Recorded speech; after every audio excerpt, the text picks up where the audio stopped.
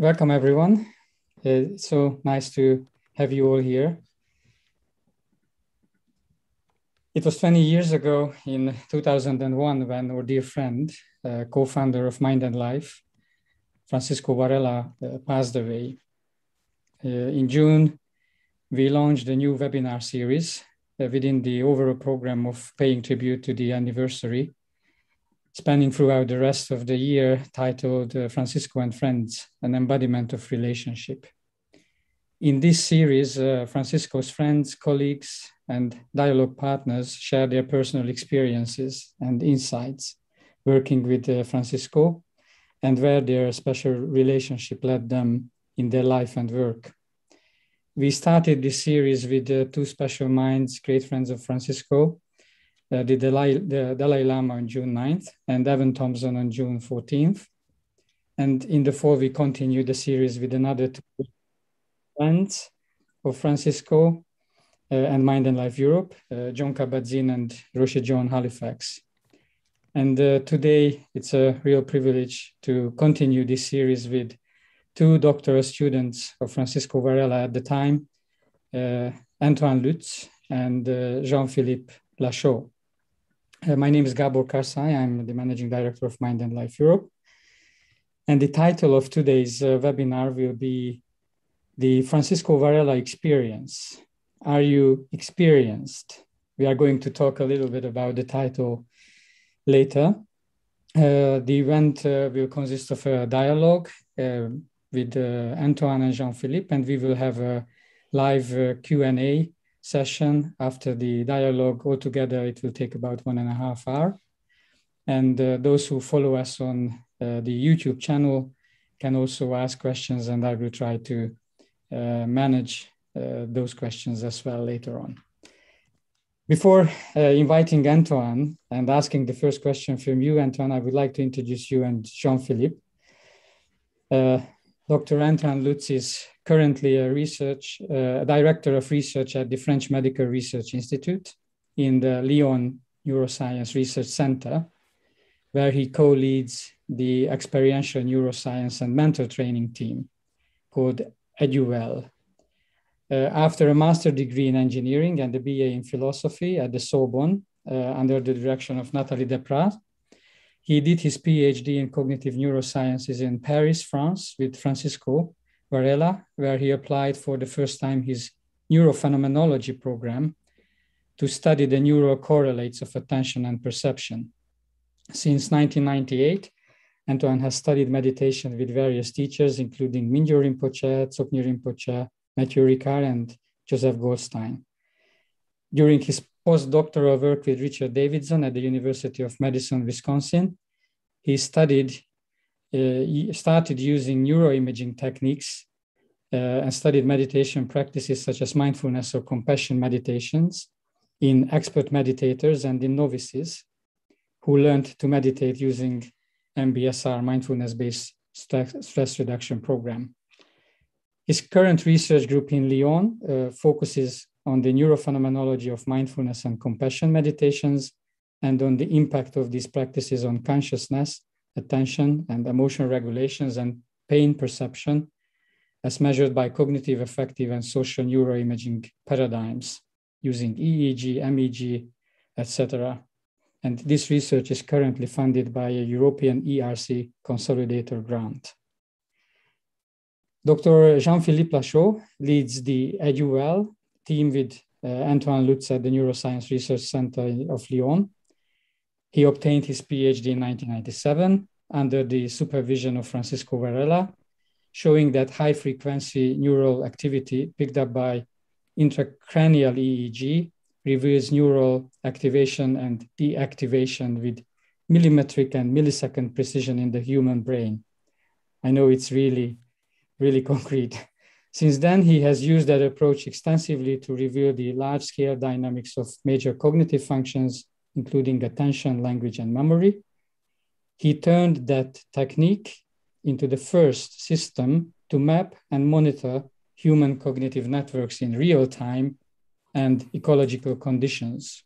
This is the Brain TV program. And more recently, he has developed the first French program to teach attention in schools called Atoll, with tens of thousands of children now learning nationwide. So really significant scientific research.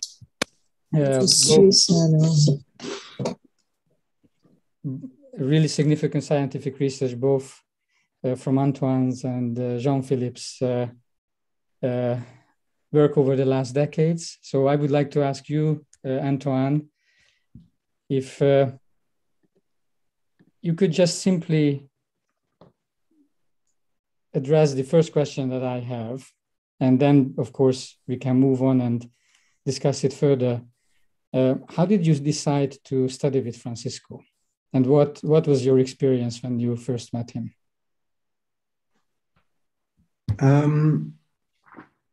Well, it was one of these haha moments, I have to say, when you oh,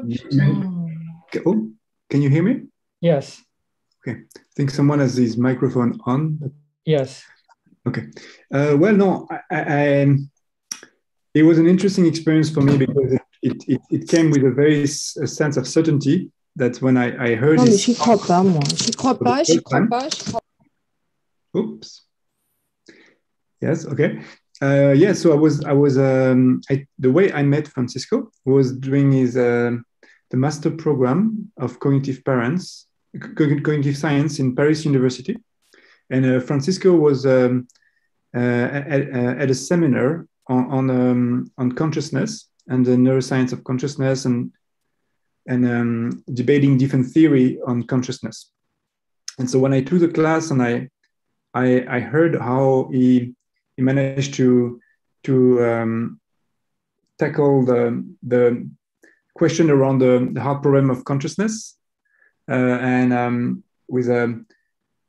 was totally impressed by the person because he was very articulated, very bright, and I have a kind of intuitive feeling that he was really the right person to work with because he could not only discuss science from a neuroscientific standpoint, so articulating the neurophysiology or in some of the neurophysiological mechanism involved in consciousness, but he could also keep a link to something intuitive about the experience, the phenomenology of phenomenology of sound perception and no. So I was that was how I was when I met him. I was totally I realized I was really looking for this type of mentorship, and I asked him to do a PhD, and I had first to do my military services, so I went to UC Berkeley for a year and a half to do some research as a public services, and then I came back, and we started to work together on this program of neurophenomenology. Thank you, Antoine. Maybe Jean-Philippe, you can also share your first experience with Francisco when you met him. How was it for you, and what led you to work with him?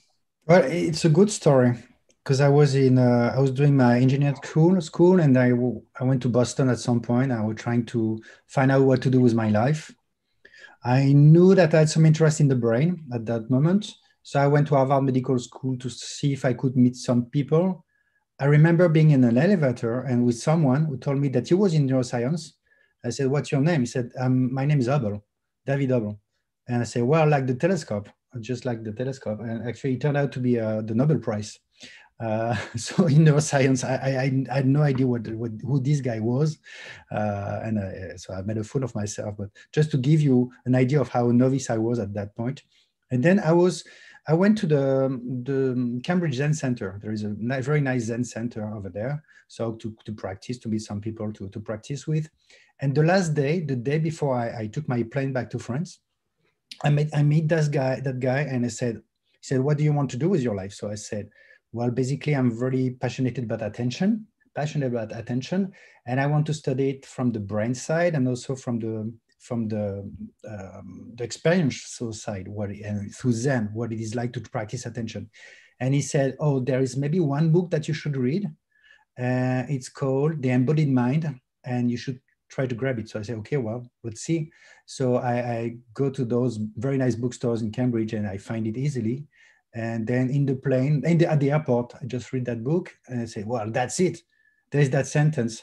When Buddhism and cognitive science, those two planetary forces will meet together, what might not happen? And they say, okay, that's it. That's what I want to do. And then I look at the author, I see Francisco Varela, who's this guy, and I see he's a teacher at École Polytechnique. And that was my school. So I was going that's where I was going the day after. So I immediately went to see Francisco. So it's a bit of a karmic story. I was bound to work with Francisco. And then I went to talk to him and I said, well, you see, I'd like to study attention with you and maybe more meditation. And he said, no way, that's a scientific suicide. So you're not going to study meditation, you're going to study attention. So that was the story. Which year was that, Jean-Philippe? Sorry? That was in 92. So it was a bit before the start of my PhD. He said, come back in 2 years when you're ready to do your PhD. And then we'll work together. So the Embodied Mind book has just come out. Exactly. Yes, that was the spark.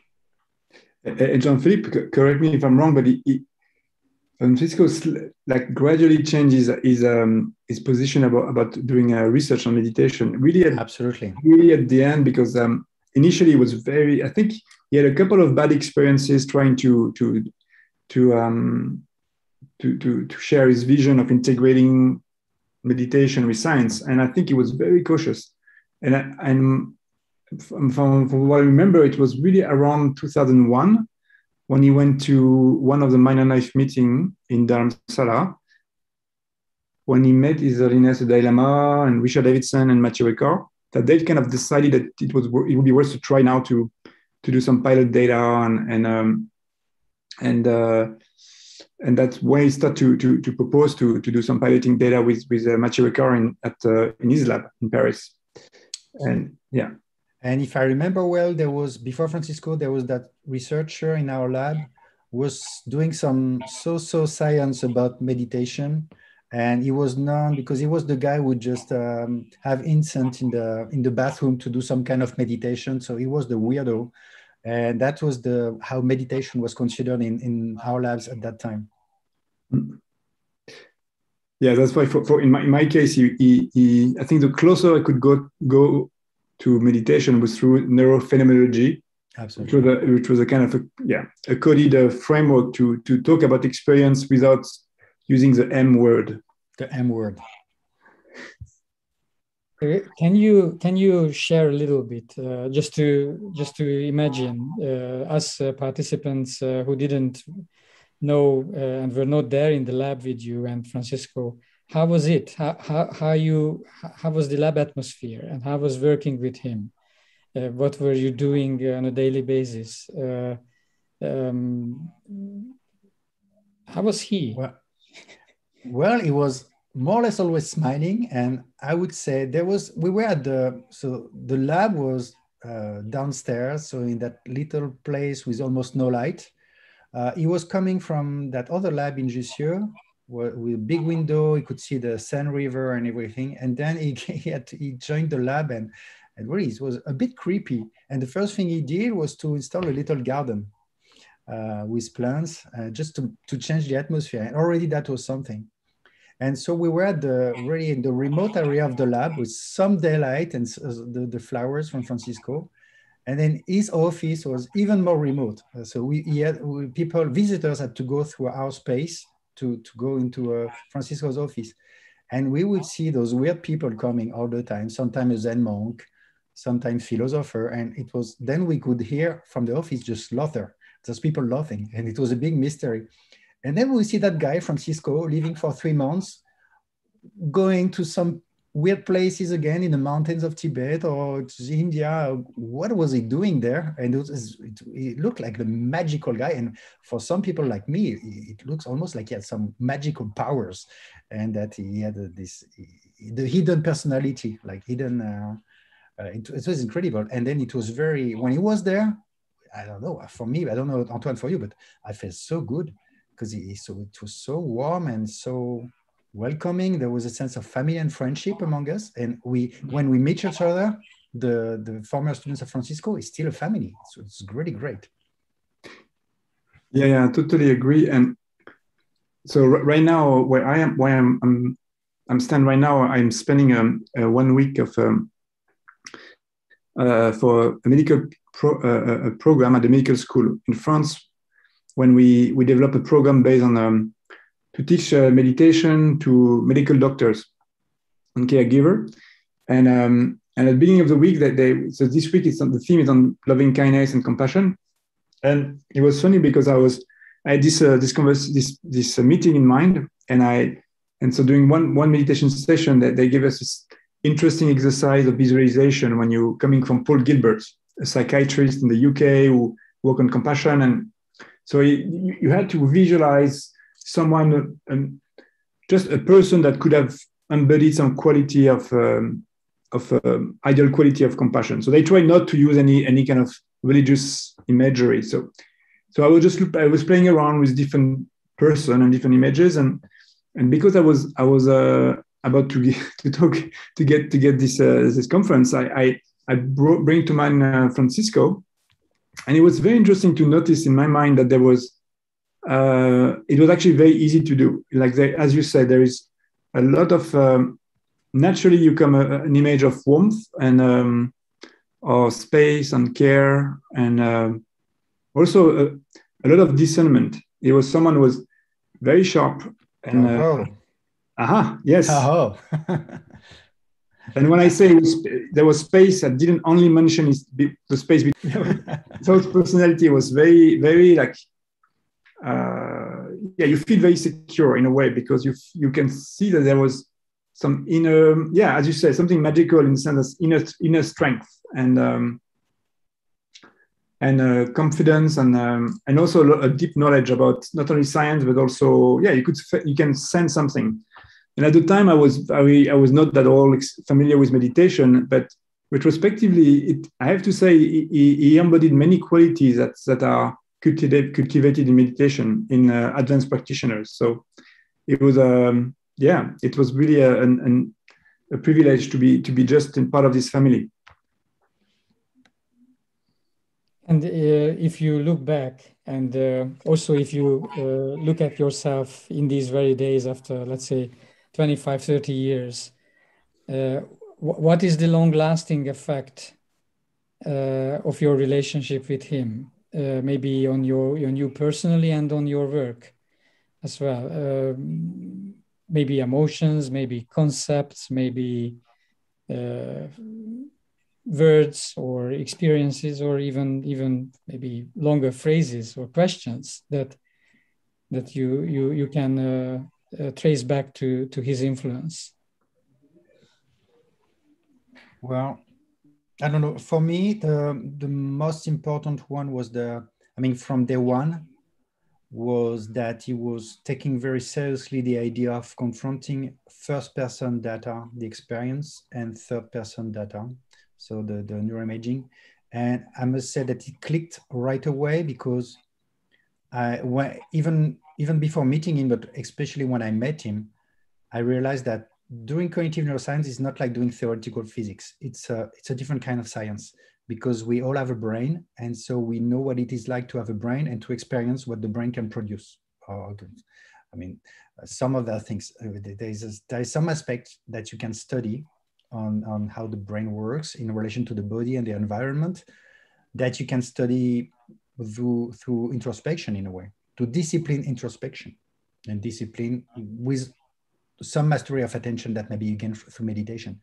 And this idea that he developed very strongly, that you could work on your attention, stabilize it, and make it a tool to study the brain and the mind from the inside, bringing, of course, that was from meditation, from his own experience with meditation, and that this should be an integral part of neuroscience, of cognitive neuroscience, for me was crucial. And the team that we are leading with Antoine has the term experience is really part of it, and that's the title of this talk. The fact that we experience what it is like to to have a brain in a body, and so it's very crucial. And that's not something that you can do in other kind of science. This is specific to cognitive neuroscience. So something I try to bring along with me, and in the different projects that I have, it's completely there. And also, just to extend on that question, so that was for the vision and the general philosophy and framework. And then very practically, what it is was to initiate collaboration with clinicians working with epileptic patients and intracranial EEG. So intracranial EEG is that weird practice where you put electrodes inside the brain of people. So people, this is to cure them, in this case, epileptic patients. But you have to know that those are the most precise recordings that you can have of a brain, of a living human brain, working human brain. It's millisecond and millimetric resolution, so it's incredible. And just when I came back from the US, and that was in December 2000, I think. So it's very quickly, very shortly before the end. He told me there is someone you have to meet. And he introduced me to Philippe Kahn in Grenoble, who is a clinician over there working with epileptic. And that collaboration with Philippe was the launch of my entire career. All the work I did with intracranial EEG. So that was one of the many gifts from Francisco. Really. Antoine? Yeah, I think it was Jean-Philippe and I just got managed to create our team last January, and it was as you said, Jean-Philippe, it was really almost a private jokes, like a little daring attempt to make a statement to the field, to call our team experiential neuroscience and mental training. And so we say, well, let's try, and no, I am, and so far so good. No one complained, and so I think it's one testimony about how we try to, as Jean-Philippe said, to carry one of the strongest idea of Francisco, which is to never departure from this very, fundamental question, which is the nature of the relationship between subjectivity, as it's in its first person givenness, and what we know about biology and the biophysics of living organism. So really, it's a very fundamental question about what is the basic relationship between these two type of phenomena.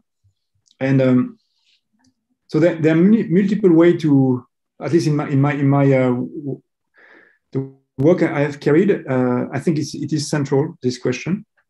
I think in terms of the science, the gift of Francisco was to orient me at the end of, at the end, he put me in touch with Richard Davidson, and he somehow allowed me to go there for my postdoc, and I stayed there for like a decade, and starting with doing some work on brain imaging with expert practitioners, and then some clinical work on mindfulness-based stress intervention, and since then I have really focused all my research on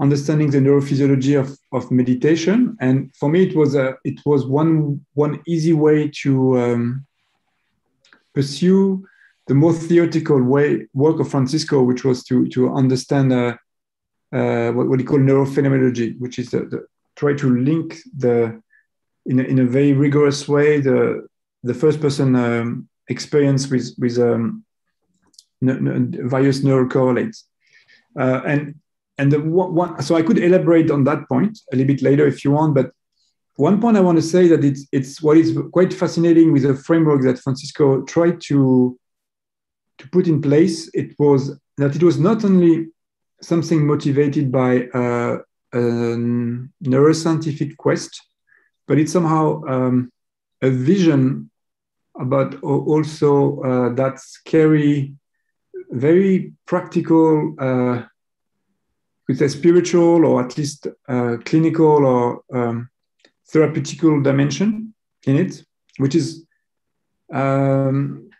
that has actually a lot of implication. And one way to describe that is, for instance, the program that we're doing now in Lyon. And I could just maybe try to describe how I see it as an expression of some of Francisco's vision.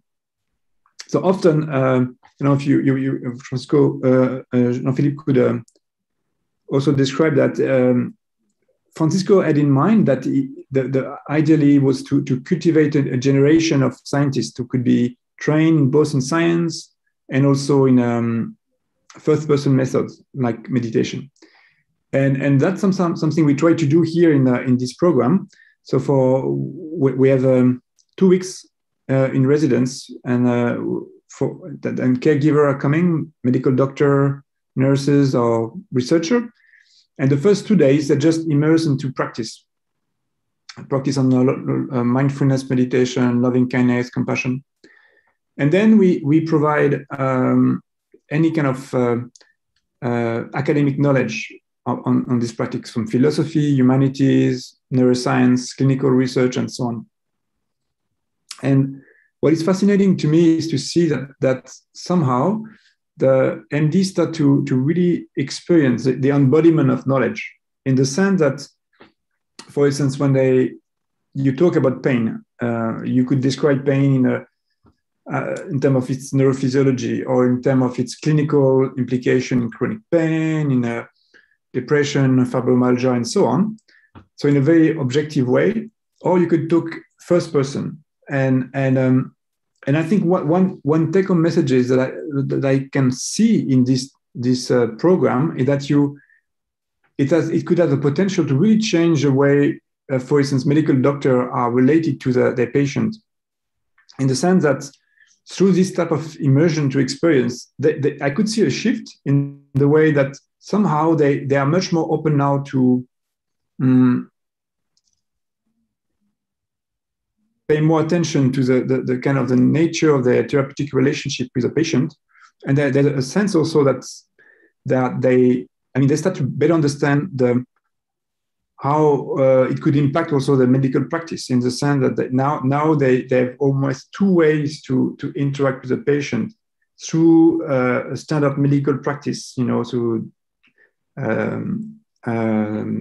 drugs or any kind of intervention, or through a first-person approach like the mindfulness meditation, for instance. And so you can see also that this type of integration of first-person and third-person knowledge can translate then into a change maybe in the way we can see medical practices in our society. So I think that's really fascinating to me, and I could see it as an outcome of some of Francisco's vision in his work.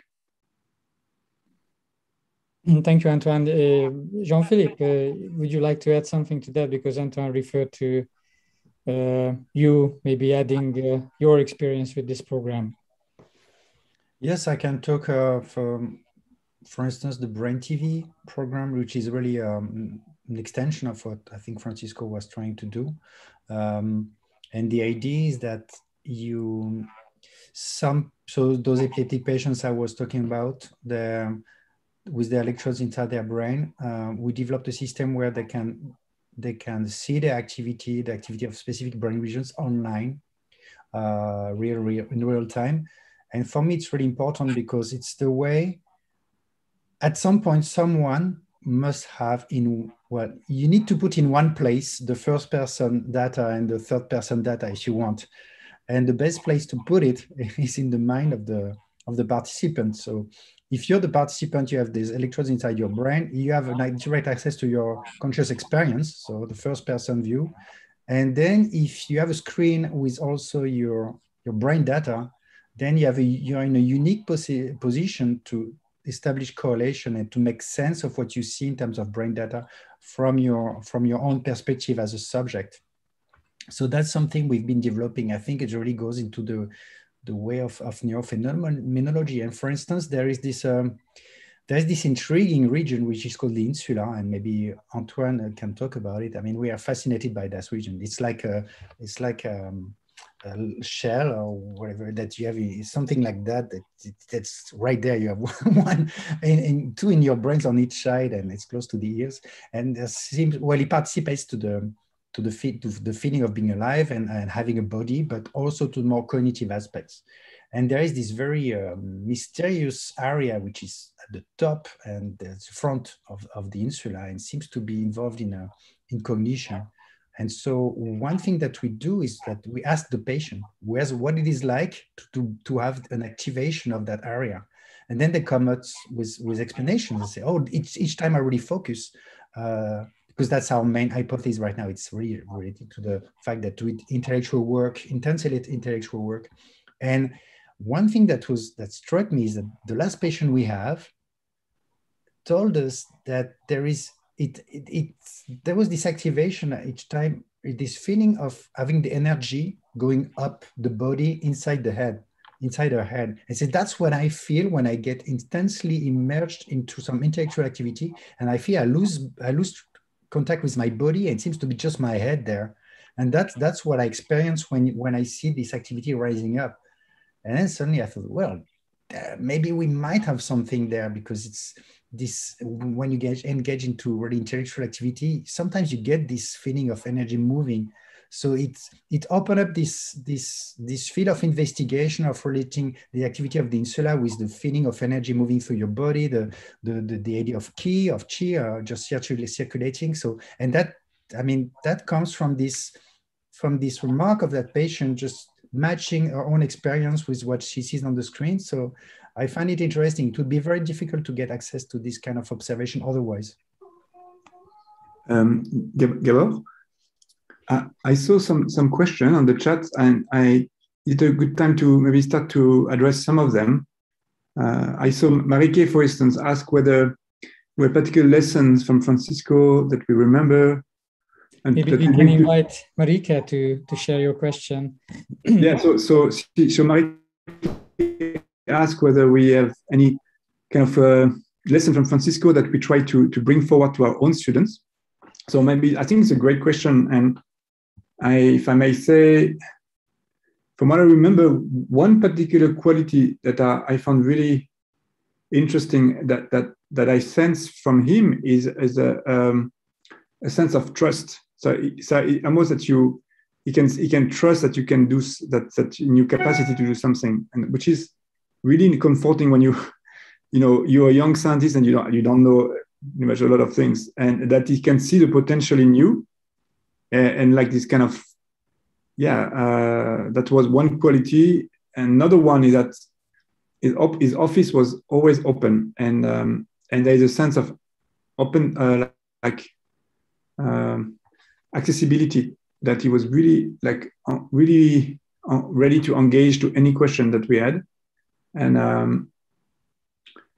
as I said before, I mean, what was really precious, and it was my first experience in academia. I mean, my second one, but I realized that is sometimes he was a little bit above the game, if you want, the academic games, in the sense that you could see that he had a vision that was much deeper than just pure academic activity. So there is a sense of security to be with him. And I think that he was on board with you, and he was fundamentally helping you. One time I remember meeting him in this, this dark corridor that Jean-Philippe described before. And he was just coming from his operation, so he's very tired, low energy. And I would start to chat in the corridor and say, yeah. So I was wondering why he was back so soon. And one of his answers was to say that he was here just to help us. And at the time I was kind of, is it really that? And so I was, but retrospectively, I think he was very genuinely motivated to help. So yeah, I think it's so. I don't know if I managed to bring all this quality in the lab, but I think, having witnessed some of them, it's at least inspiring. Yeah. Jean-Philippe, you want to add something? No, I'd say that, well, it's hard to go beyond, the basic thing. Yeah, he was warm. He was very sharp, a very sharp mind, but it's something else. So I didn't grab something that I I do with my students because it's very hard to reproduce. How would you reproduce the sort of glow that he had and the fact that you felt really warm when you were meeting him? It's more like it's not something that you can decide to do. It's something that he was just emanating from him, and that's very hard to reproduce. Also, this sense of magic was super hard to reproduce. I give you an anecdote. Once I had, maybe I was doing too much Zen sitting at the time, but I had that weird dream, those very vivid dreams that you might have sometimes. And then there, in my dream comes the Dalai Lama. Well, and he says, "You should hurry." And whoa, I said, I knew that Francisco was ill, and so maybe I probably that had come into my mind at some point and then came back in that dream, but he was really addressing me and saying, "You should hurry, like you don't have much time left." And so I said that to that other PhD student, Eugenio, and then that Eugenio, he told Francisco, and then instead Francisco came to me later that day, and he says, "So you have some visitors, you got some visits during the night?" And instead of just thinking it was rubbish, I could feel that he told me, yeah, once he had a very strong dream and that someone was telling him to give a message to someone else. And he did, and he changed the life of that person. So he was really believing in that. So behind Francisco was that kind of, there was a curtain with a lot of magic behind it. This weird stuff, super, super exciting that you wanted to get some access to. But so that was Francisco also. And how would you recreate that with your students? And you cannot. That was just Francisco. How many of you were there in the lab? Because we are here with you, Antoine and Jean-Philippe, but there were others around. Yes. So one very important person was Jacques Martinery. Mm-hmm. He was the other senior guy, and with Francisco, they were matching very well. So it was great. They were the two seniors. He was the engineer. And then there were the students. Some people came, some people left. So there was Michel Levancuyen, who was writing books, doing great research now. Eugenio Rodriguez was there, of course. Then at your time, Antoine, there was Diego Smelly, David Rudolph, of course. Claire Petit-Mangin was coming. She was doing something slightly different, not neuroscience, so she wouldn't be there all the time. Antoine, am I forgetting someone? Actually, Claire is... Oui, bien sûr. Sorry, you're missing Alexandre. Yeah, Alexandre was there, of course. Yeah. Actually, Claire is here with us today. Hi, Claire. Yes. Claire. Mareike Smoka has a question. Mareike, are you here? Can you raise your question yourself? Yes, sure. Thank you.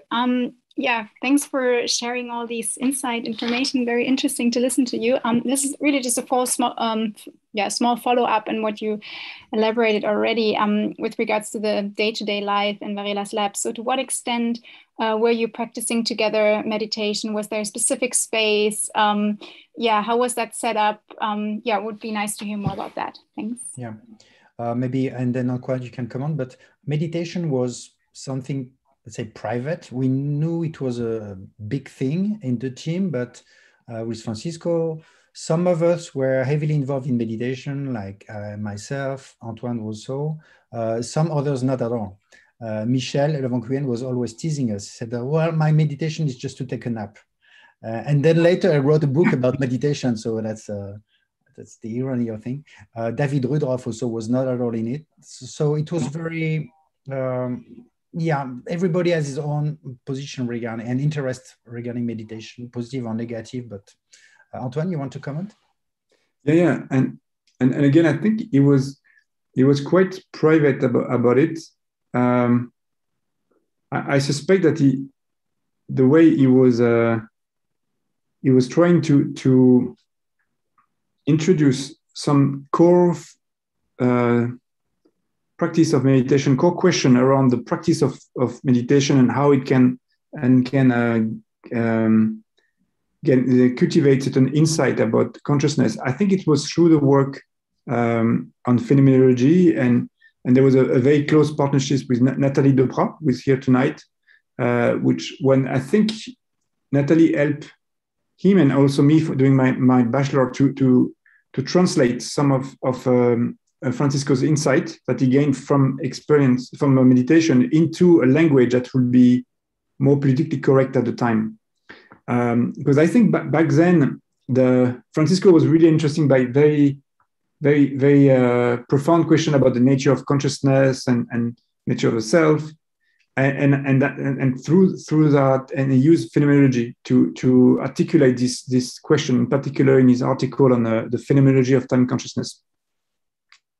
So he was in general quite private, but when you ask him question, he was very generous just to give very direct advice. So for me, he advised me to join certain meditation group and to do certain type of retreat, and also he put me in touch with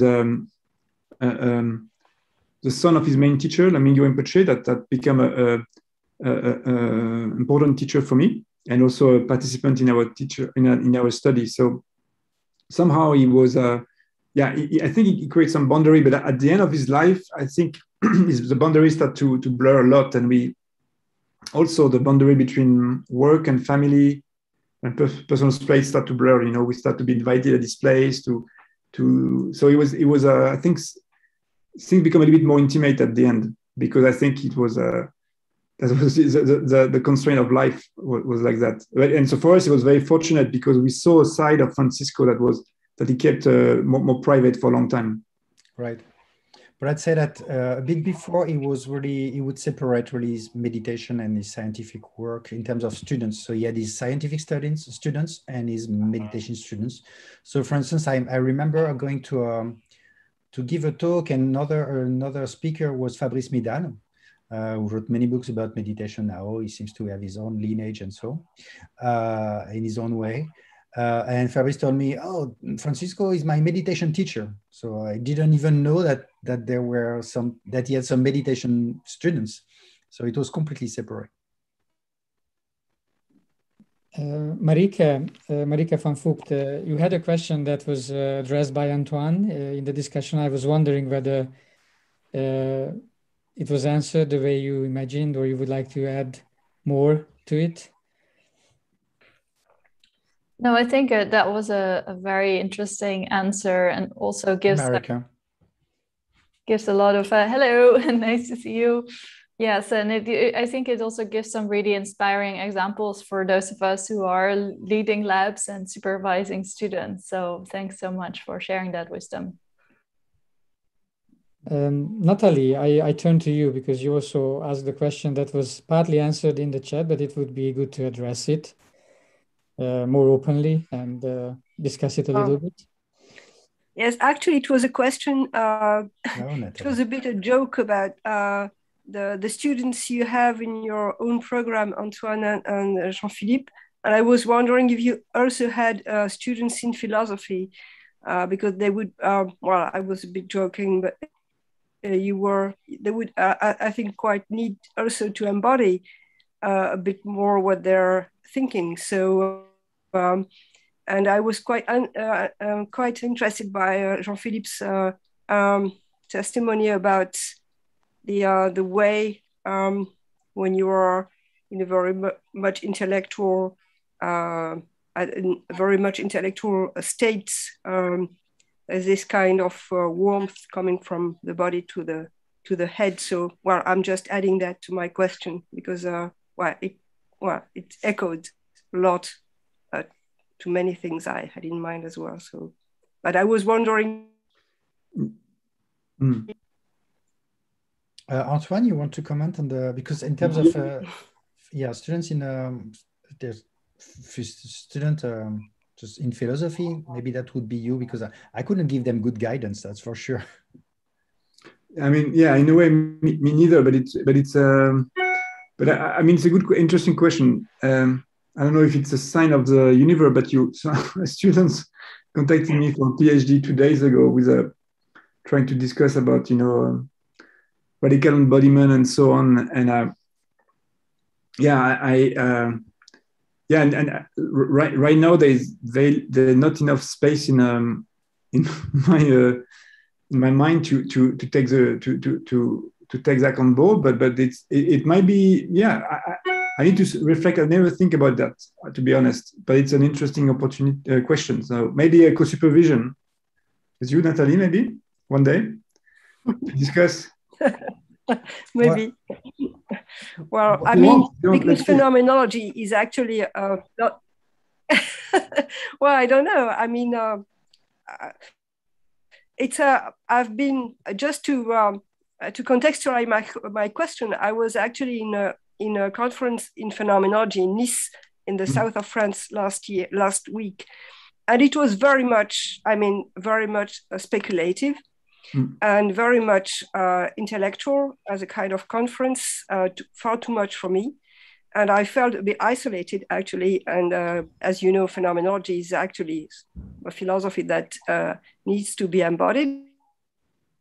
So, well, I was just wondering how it could be interesting for philosophers to take part in your program, maybe to embody more what they are thinking about. So that was the question. It's again, I see really the virtue of translation, cross-disciplinary translation, as Francisco did, and I think it was very, very fruitful. I'm thinking about the work he's done with you, and all the work on time consciousness in particular. For me, was incredibly inspiring, and so I could see the virtue of that. It's just right now an issue of priority. It's like I'm if you look at if I can talk about myself, I'm trying to push forward for the neurophenomenological agenda, and the next couple of years, the way I want to try to make progress in that direction is to helping to develop the formalism to describe phenomenology. So I would put my effort more into try to get more familiar with some of the recent neurocomputational approach, and as a way to create this bridge between phenomenology and neuroscience. And that's kind of for me the hard part, and so that's why I will have limited time the next couple of years to just to go into philosophy, but why not in the context of collaboration? If I can add something there, it's one of those many things that we miss after Francisco's death, is that there was in this one mind so many expertise in relation to each other: philosophy, in Buddhism, in cognitive neuroscience, math, and so we are left with just distributed expertise. So I would have some, Antoine has some, Nathalie has some, Claire has some, and we cannot recreate unless collectively, but this ability to go smoothly from one field to the other one, to build those links. And so you can see it, that the fact that, for instance, I would not have a philosopher as a PhD student because I cannot provide guidance, or that's this evidence that we lack this ability that he had to be at ease with so many fields. I mean, that was the beauty of Francisco's mind. And sometimes I think it was also another expertise is a first-person expertise as a practitioner. I think he was one of his core insight, I think, is to be able to translate into different languages his first-person experiences. So he used a lot the framework of phenomenology, but also dynamical system theory, neuroscience, cybernetic. Sometimes he tried also immunology, but there was always something. The insight was always very clear, and it's just a way to translate again that from one domain to the next. But the phenomenology was quite clear. And right now there is I'm co-author of a manuscript that is I guess should be accepted soon. When they try to push this agenda, and they call it it's an approach to model phenomenology as a way to provide this kind of translation of experience into certain another language that is derived from contemporary modeling theories. So that would be maybe one avenue to continue some of his work. Thank you for the question and for the answers as well. Father Francis posted a great question in the chat too, so I will invite Father Francis to share your question publicly. Yeah, it's so interesting to listen to this conversation. Hi, it's good to see you.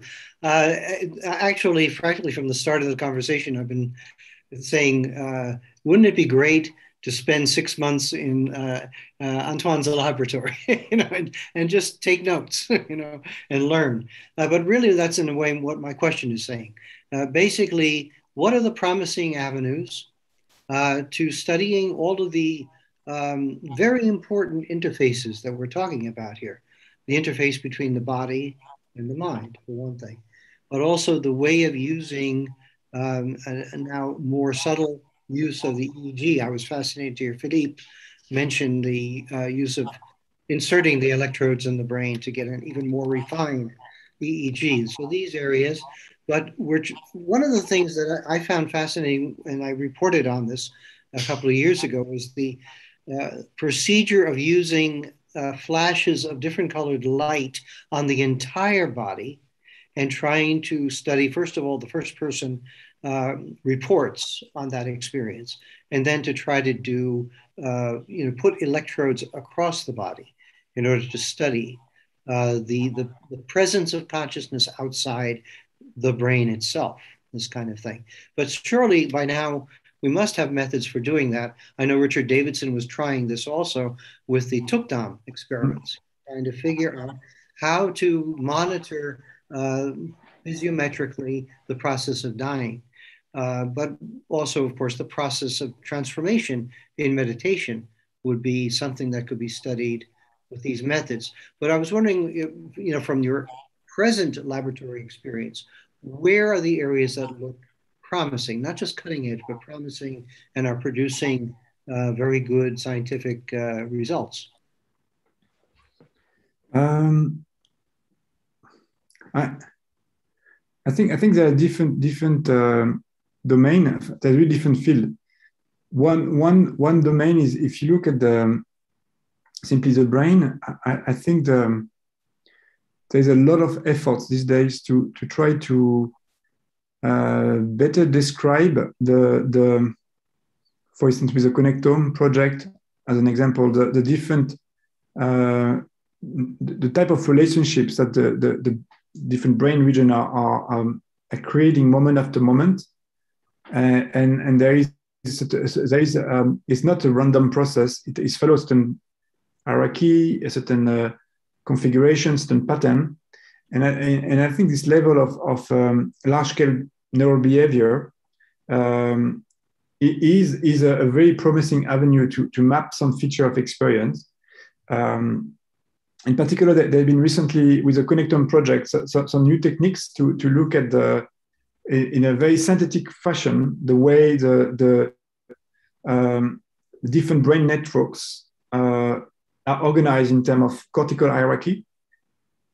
And so we have one project in the lab, and we try to look at how meditation could to modulate, certain state could modulate the hierarchy of a certain region. So how, for instance, one region become more,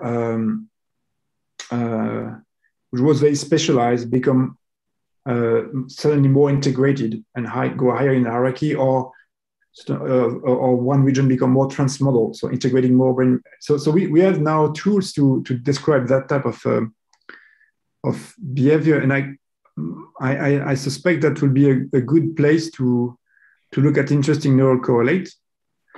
And next, as you mentioned, the body, I think that's something that's also very promising. That there are new techniques that are, I think there is so low-hanging fruits that still need to be done in terms of the impact of meditation on bodily states. So Tanya Singer had some interesting observation in a research project when I think she tried to look at color, for instance, into or space in the body according to different style of meditations. You see that there is some invariant in the body, and in terms of color or in terms of position of attention and so on.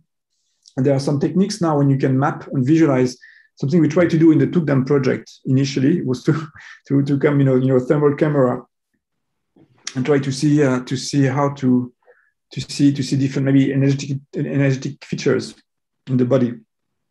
It was, by the way, a very interesting moment to try to bring a military equipment in India a couple of years ago. So, but anyway, so I think there is interesting question, and if I could be just anecdotal, it's funny. Yesterday, the teachers, we have a psychiatrist who also trained in the Tibetan Buddhism, and also a therapist. His name is Pascal de la Meilleure. He's a very brilliant guy, and so they did 2 intense days of meditation and compassion. And at the end, the people were really exhausted, the MDs. So he said, well, we were able to do like tongue practice. And he said, no, that's too tired. Let's do something like more, like fun and playful. So they did this practice. And it was when it was just, they found online this hum practice. So this chant, very repetitive of this hum, when you breathe in or breathe out, you have this hum. And it was very interesting just to witness collectively what are the energetic quality to be like just vibrating together. And so all of these things would be very fascinating to explore. But I think they're all low-hanging fruits that need to be done, but everything takes time. And you need to find the right measure, but I think it's very promising. Yeah. And I'd say maybe, of course, we're all limited by the time of kind of techniques that we use and the amount of time that we have. But I think that spending some time with the insula is really, it's really worth it, because you have to see it. Of course, there is the body, there is the brain, but it's so deeply connected, of course. And the insula is really, there is a direct connection with the arm. That's all the parts of your body that you have, just viscera and so on. So it's really there. So there's this constant monitoring of the body as it is now and as it could be, depending on what you do. So when you start digging there, you find questions that have been there for millennium. This issue of energy, of what is that feeling of energy that you have in your body and that moves with emotion, and how comes that some part of the body seems to be more related to specific emotions? This idea of tension, what is fatigue? What is mental fatigue? That question. Why do you get? What is ego depletion? Also, this idea of not even being able to want something at the end of the day. It's probably some elements of answers are there. The whole issue of our relationship with technology also. The fact that this entire generation that we have right now just constantly locked on our phones, on our screen, this reduction of the field of the attentional field, the disappearance of the body when we're manipulating the technology. Also, I mean, the questions that are raised by those new practice in the insula, also you can find some elements of answers of maybe what we should do or what's happening there.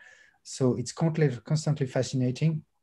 And also the insula, some part of the insula are heavily involved in connecting brain regions between each other to create active networks. And that's something that Francisco initiated with his brainweb paper in 2001, we should look at connectivity, real-time connectivity, dynamic connectivity in the brain to really understand how it works. Your work also, Jean-Philippe. You are too modest. It was your work. You co-signed the papers. Yes, we wrote it side by side in Francisco's place at his home, and it was very moving because it was, I think, in March 2001 or February, a few months before. I remember it was I think Francisco went to Amy's place, their place in Dordon, no, and Rome, and then they come back and they have this kind of he highlight the whole structure of the paper now in it was like this.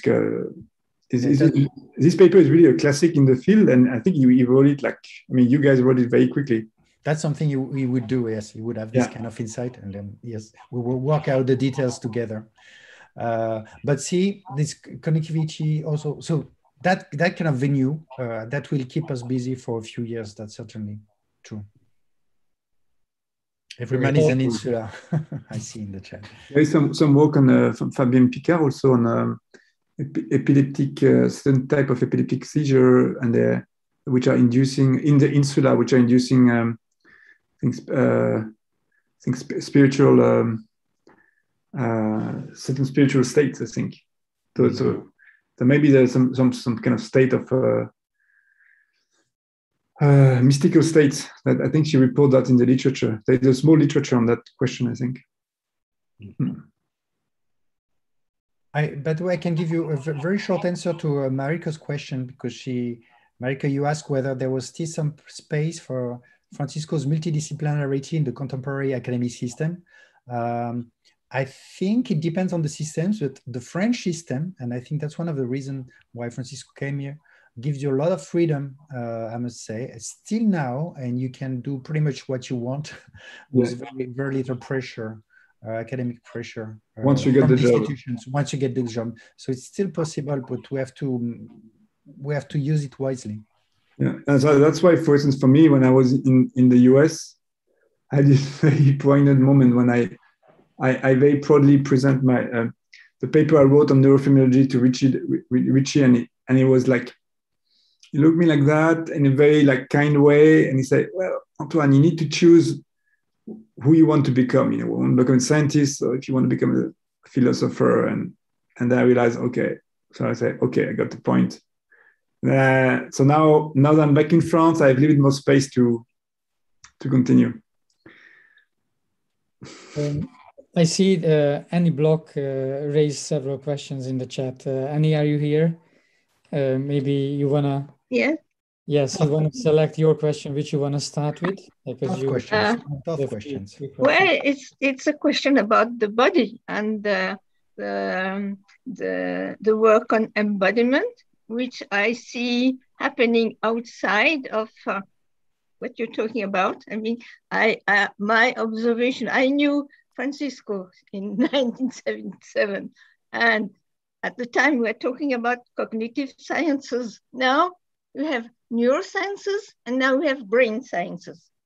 And what else? And what I'm following, I'm also multidisciplinary. So I see the work of embodiment come right now, both in terms of research and in terms of therapy, coming from the work on the autonomous nervous system. So I feel I'm on a different planet with that. And let's say Buddhism is not just a science of the mind. It's a science of body, speech, and mind. And if you're in touch with Tibetan doctors, Tibetan Lama who teach yoga, Tibetan yoga, you have a totally different perspective on all this. So I feel, I see there's an island there. That's it. Thank you, Annie.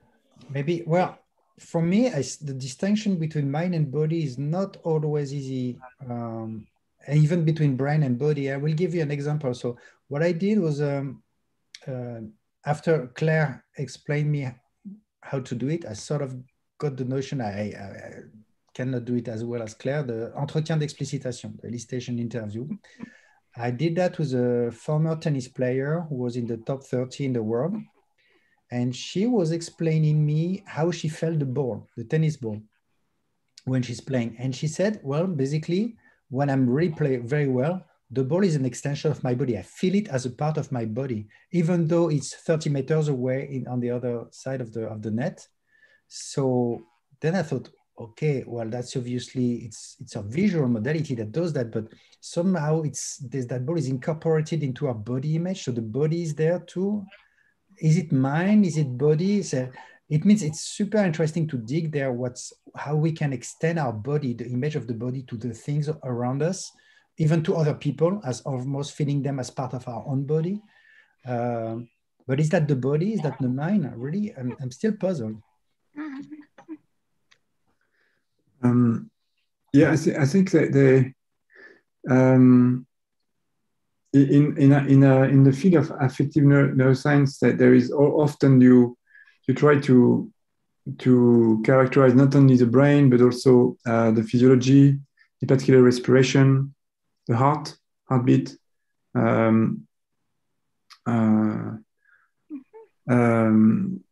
You can also look at the way certain emotional states are changing the body temperature, and we have techniques now to find that.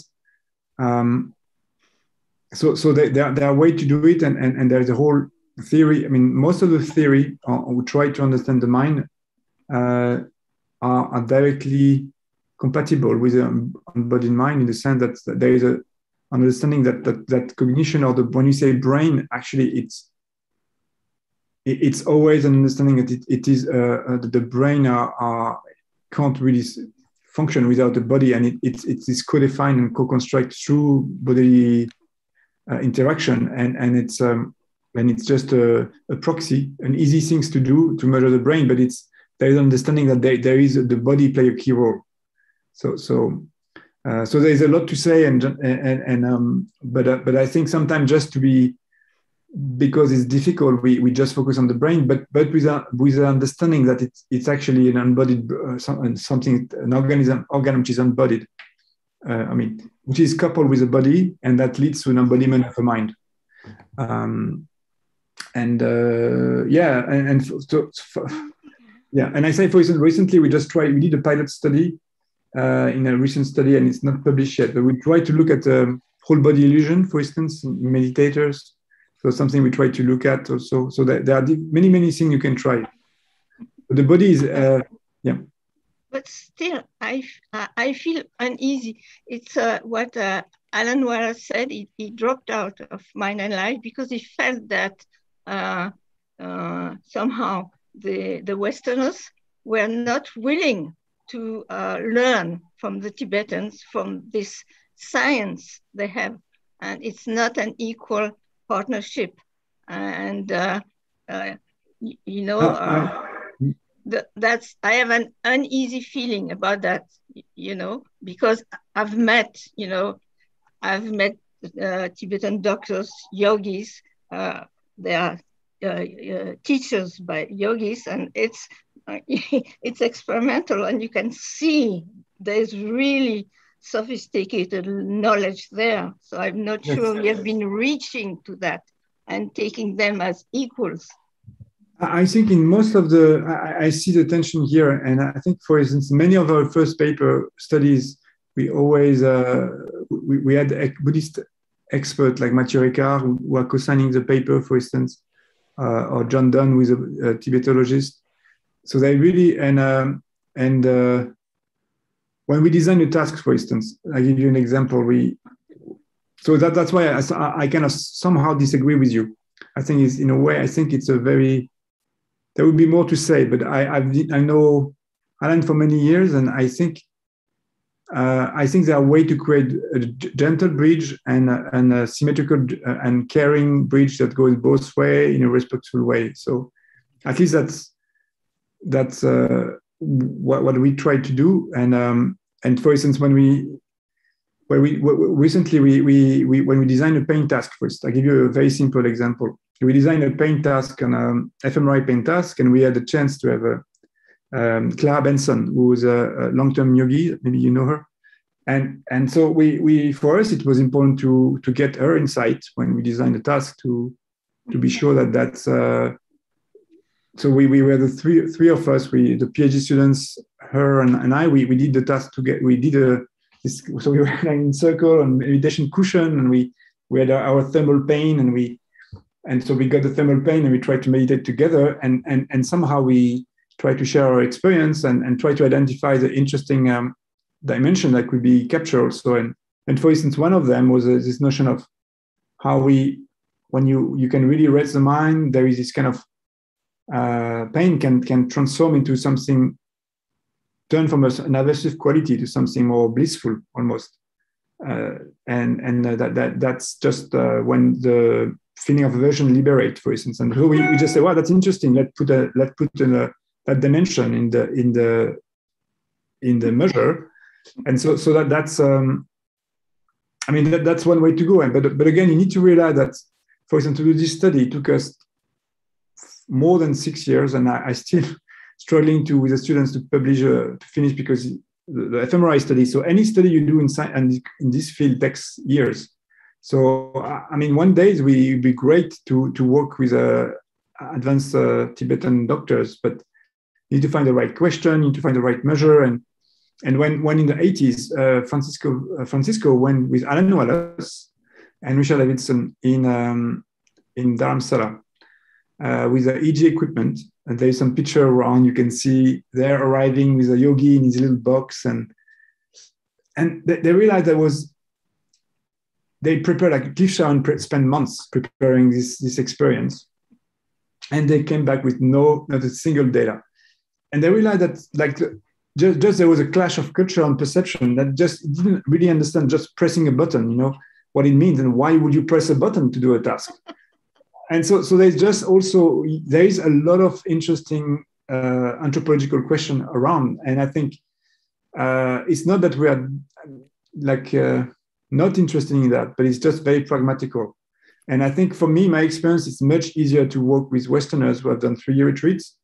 And one yogi who came to our study, and now we teach also an intervention, he spent like 10 years in 3-year retreat. He did one 3-year retreat, and then he went on a solitary retreat for complete the 10-year retreat. And so I think it's easier culturally for us to work with people who are culturally equivalent at that stage of the game. In 5-10 years, great, but you need to go step by steps.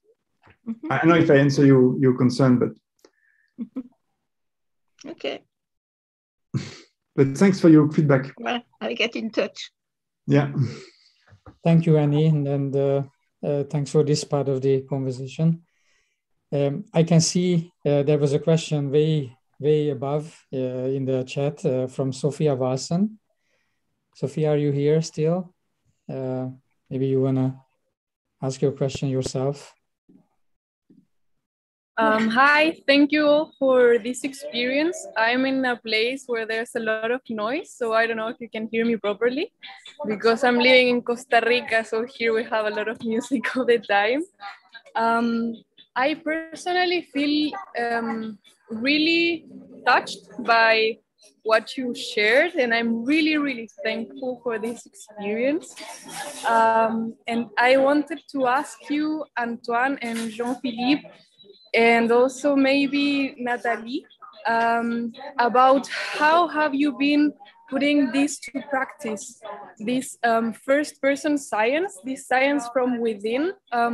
For me, it's actually a big challenge to start doing science from within. So it's nice to hear about your experience with that. And yeah, I'm really grateful again for this experience. So these kind of instances are really important for me. So thank you all for sharing. You're so beautiful people, and I feel you all a lot. So thank you. Thank you, Sophia. Maybe we'd like to be with you in Costa Rica. Yeah, it looks like a nice place over there. Yeah. With music. Maybe I can give you an example. So for instance, we have this project, ATOL, ATOLE, which is designed to promote the education of attention in schools. So we'd like to provide kids, 6 to 11, 6 to 12, means to actually regain some mastery over their attention. One thing that's especially distracting is, I mean, when you have a young kid, if you put a video game or a phone or whatever is exciting, that there's of course the distraction is very strong because it's very attractive. So one thing that we do, we have this sort of double approach. First, we explain them what the reward system is in the brain. That means that system that creates some approach behavior toward what is stimulating, what creates rewards. So we explain them, we might even talk about dopamine, for instance. So that's how the system works. But if you just do that, it's very intellectual and there is no effect. I mean, the kid would just be, okay, yeah, okay, whenever I feel like dropping my work or whatever, I just spending hours on Netflix. That's my reward system. Okay, but no change in behavior. So what we want to promote is the ability to detect really in their own experience, the very beginning of the distraction, how it all starts, the beginning of the attraction towards the episode number 20 of Netflix or the smartphone or whatever, because it feels like something. There is a very characteristic feeling of attraction, and it involves different senses. Sometimes you can get a good feeling in your almost gustatory or olfactory, a feeling of release, of tension. And so we explain them how that attraction can manifest itself into this kind of feelings, just from a mechanistic point of view. And then what we explain them is that they have to develop this first person approach of being able to recognize the signs, early signs of distraction in the first second of the attraction. And that's in their own experience. So we call that an informed introspection. So introspection informed by what we know about the brain. And that's really first person. And without that first person approach, developing this ability to notice those signs in this first person experience, there is no way to restabilize their attention immediately before it's completely swallowed and caught away. So that would be a use of the first person perspective. So we would call that almost, we tend to say this more of phenomenological cybernetics in the way of trying to find ways to control in a smart way a system. So the system that the kid is controlling is itself, basically his attention, and through phenomenology. So that's one example.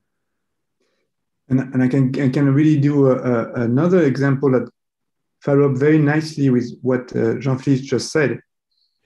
So it's a study, actually, I mentioned it because it took place with a graduate student, which is now very close to you. She's in Chile. Her name is Constanza Baquedano.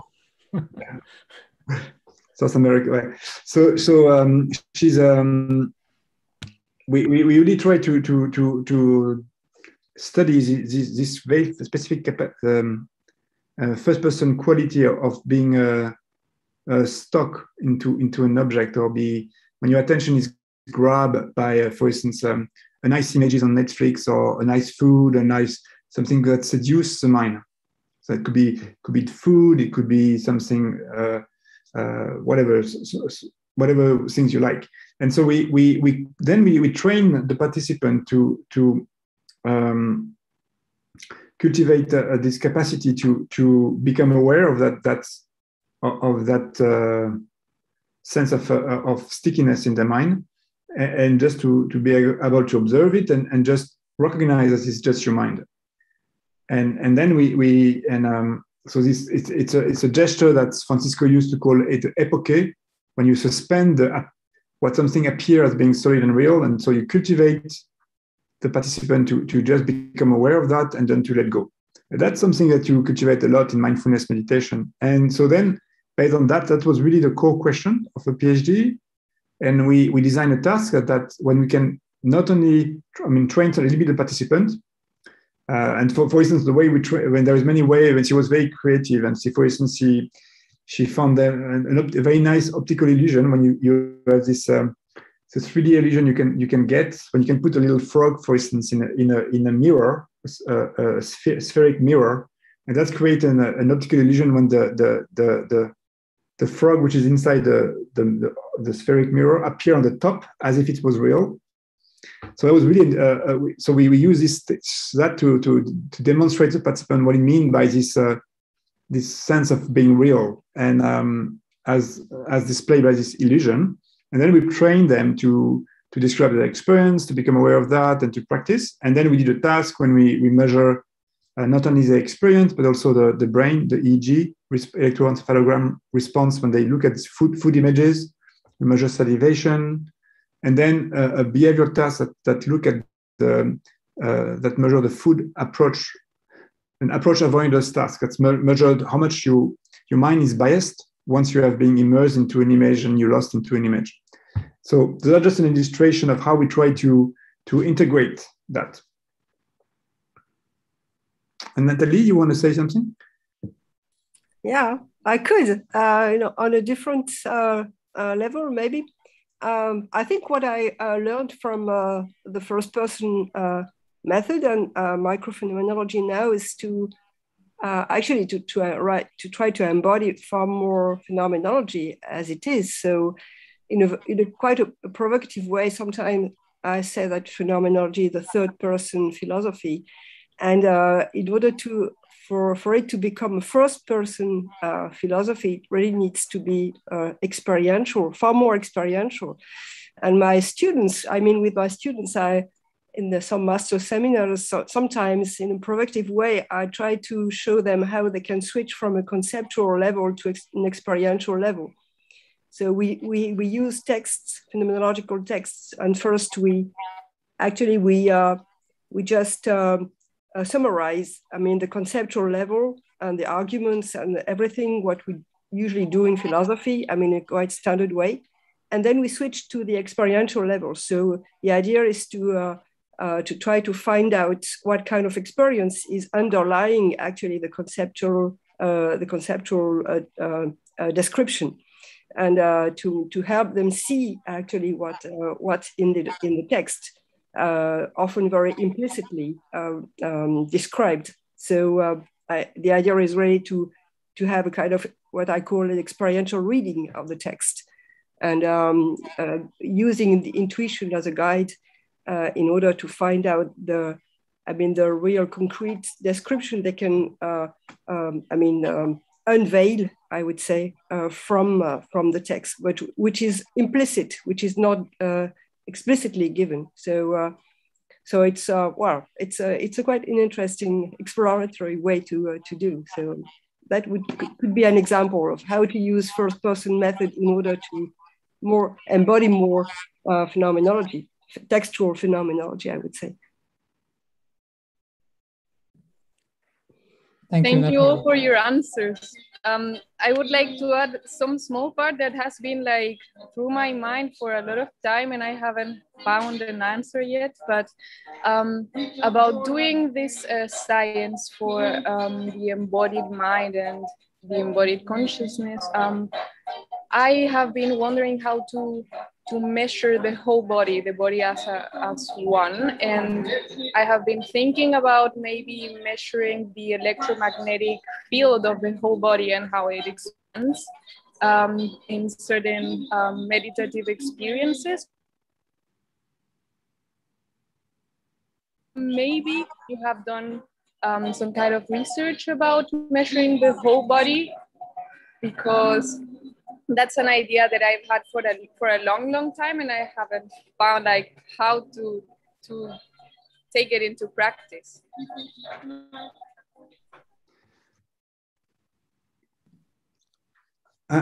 We've not done it in our lab, and so I don't know of a technology. Apparently there are some people are trying to develop a technology for this type of things. I don't know how rigorous it is.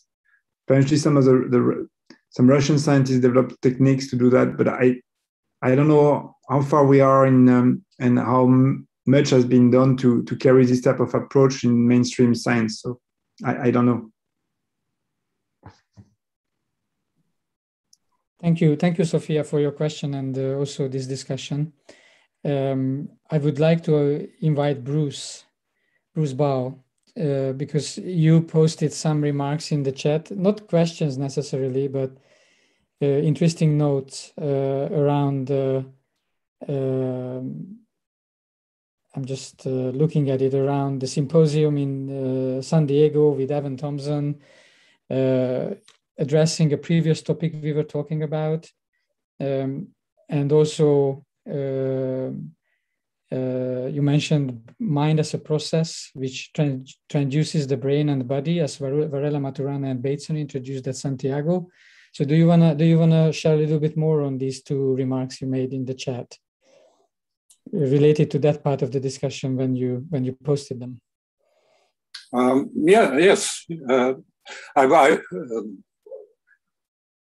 Can you hear me? Yes, we can hear you, Bruce. Yeah, the conversation about embodiment brought me back to early presentation at two papers at the Santiago conference that Varela and Maturana made in parallel with Gregory Bateson. And I think some of this had come out of their Lindisfarne discussions even earlier at William Thompson's place. But basically it was to go back to concepts that William James had 100 years before. The mind was not an entity, but it was actually a process. And if one understands the mind as a process, which is transducing the embodied brain, in other words, the brain and the body is part of the active process in the present moment, as also is the contextual environment, physical, social, and cultural. One can understand the interrelationship. Of course, this is not, one would see then the neural pathways of the brain as being changed by the combined process, and also that they become interactive as time moves on, as present moment continues. They influence the mind. So that was really just a comment which actually derived from a very early presentation of Francisco's, and obviously has led on to the inactive embodied view of the mind, which is what a lot of the philosophers of mind are now working on. The other comment was Antoine was talking about the use of anthropologists, and it just brought me back to the Evan Thompson's closing address at the San Diego Mind and Life International Symposium, when he also raised some questions about the relationship of the mind and the brain, and the fact that the mind as a process is contextually derived physically, socially, and culturally. And he suggested, though I don't imagine it was taken up by too many groups, that all research groups should include a cultural anthropologist in their team in order to look at this inactive process that is the mind. So it was just a couple of comments on the conversation. Thank you, Bruce. Any reflection, final reflection on that, on these points, Antoine and Jean-Philippe? We are coming to the end of the discussion soon. Yeah, I think just a brief comment. I think I agree with Bruce. I mean, it's Francisco often used, for instance, the metaphor of the tornado, as a metaphor to talk about the mind as the self-organizing capacity of the mind when there is really no center, but as a tornado can still destroy a house, and so it's a self-organizing a self-organizing process, and the virtue of you talking about process is it's quite neutral metaphysically, so it's very practical and you in that sense very useful. So I feel very comfortable, and for the anthropologist, I think it's I don't know whether we should do it all the time, but for certain question in particular, when you work with expert practitioners, we found it extremely useful. And one of our first work in medicine with Richard Davidson, we had a chance to meet John Dunn, who is a Tibetologist, and he was instrumental to really help us, for instance, understand the way that the expert practitioner was reading a certain scale. So we asked them to do Matthew suggests that we explore a so-called non-dual meditation. It's called open presence, or in Tibetan Rikpacha Chak. And I was very naive about all these states, and I didn't realize that when you ask to say whether you can reach these states, it's pretty much asking someone, are you enlightened? And so when we start to with one of the first experts who arrived, expert meditators, they were in the lab, and we asked, we flew them from Canada and one from Asia, and so they arrived, which went very well, with the EEG, and they started to meditate. And then I arrived with my little scales and say, "So okay, what was your achievement on scale from 0 to 9 in the practice of Rikpacha Chak?" And so it was like that, and then he say, "Well, probably 2, and but I don't know, maybe I reached a 3, but I'm not so sure. No, probably 2." So it took us a while to really understand that you have to explain that we asking just why we're asking that, and why we need to have variety, why the way to rank the what the 9 value means for us. So and I think someone like John Donne was really useful to help us understand the tradition, which was that you're not supposed to talk about your realization, and then no one will ever brag that they can do these states at on scale of 9. So just 2 comments. Thank you, Antoine. Jean-Philippe, may I ask the last question of the meeting today? You gave the title to this talk, the Francisco Varela experience. Are you experienced? So what is the Francisco Varela experience?